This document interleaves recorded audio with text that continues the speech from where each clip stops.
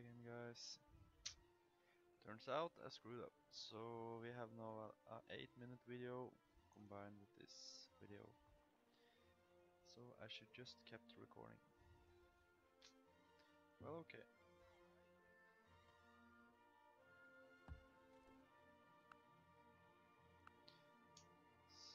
Churchill, come on. Can't be serious.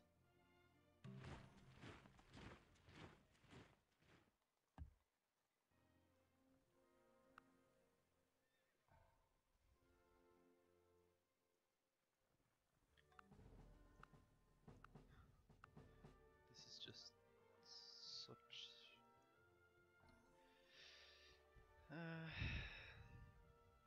just... He's completely crushed from all sides, so... how this AI is programmed to not capitulate. It just amazes me.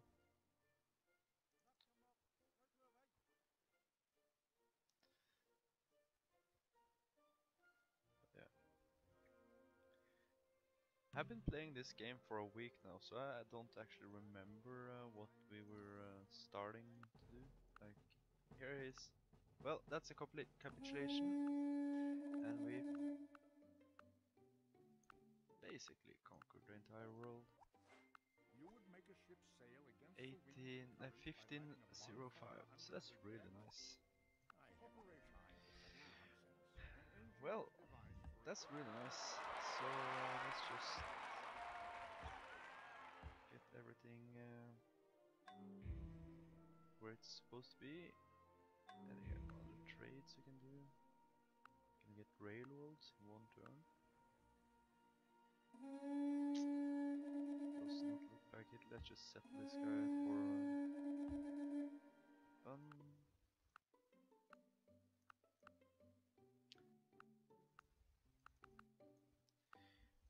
well, it's been a really nice game, and this is yeah, I think I improved my gameplay quite a bit actually. Posted some DT plays earlier, but this has probably been my best DT win so far. Yeah, sure. There's the conquest. That's really nice.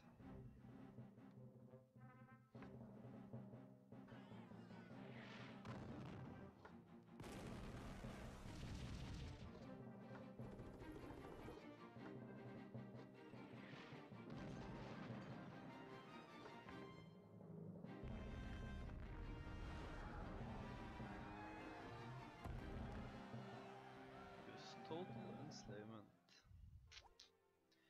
Nice, and I'm looking forward to this.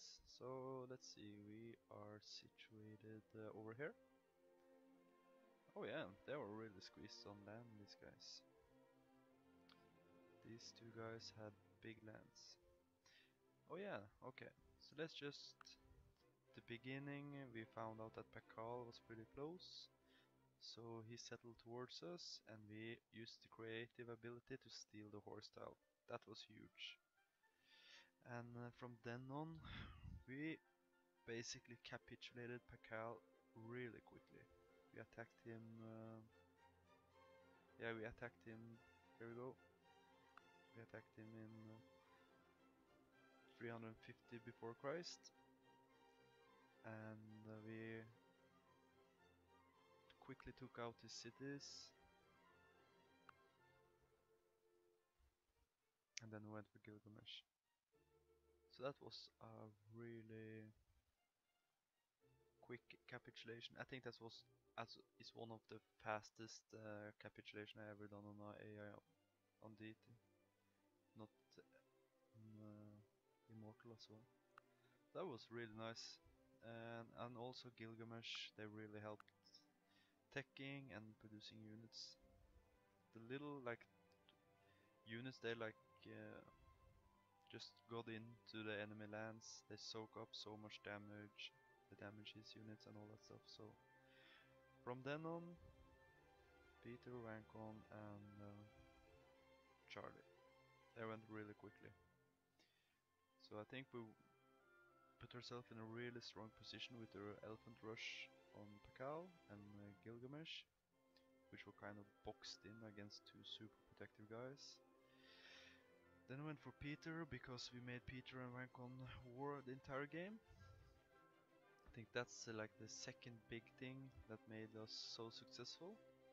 And we took out Peter pretty easily, and Vancon was just a little bit worse to take out because we had a long way to support to like reinforce our stacks.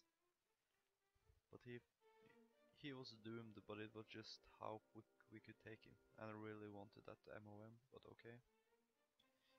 And then we focused our insanely large military production on Charlie, which fell.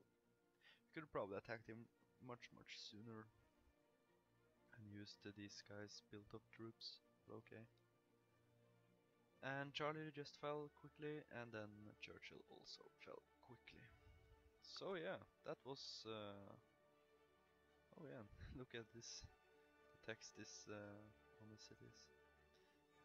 So we got. Did we get any wonders? Didn't build any wonders ourselves. We got the Apostolic Palace religion, and we actually was leading the election the entire game. So we might have gone for some kind of religious victory, but I haven't really done that. And the rest of the wonders we just stole from the AI. So let's see, how many units did we make? Okay, we killed off about 100. Yeah, I'd say we killed about 300 units this game, and we built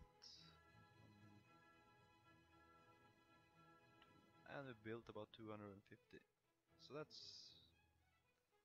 yeah, ton of catapults, ton of ton of trebuchets, catapult and cannons. They basically just carried us the entire game.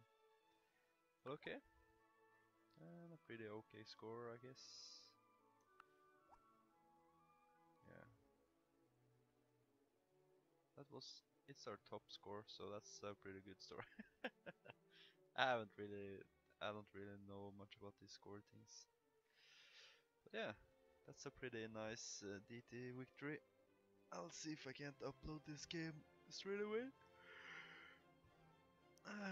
If you like this, if you liked what you watched, just give me a recommendation about any other cool stuff you want to see. I think I'll try another game on DT, but making a DT game takes about 3 times. That's as long time as making an Immortal game. Because playing on Immortal, I feel like I almost can just breeze through the game in a fun way. But DT, it's just you have to find a map, you have to find a leader, you have to kind of practice the leader a little bit as well. So yeah. If you want more content, you go for Immortal games. If you want DT games, it's going to be a little bit less, but yeah. But anyways, thanks for watching this game, and wish you a nice day, and I see you soon.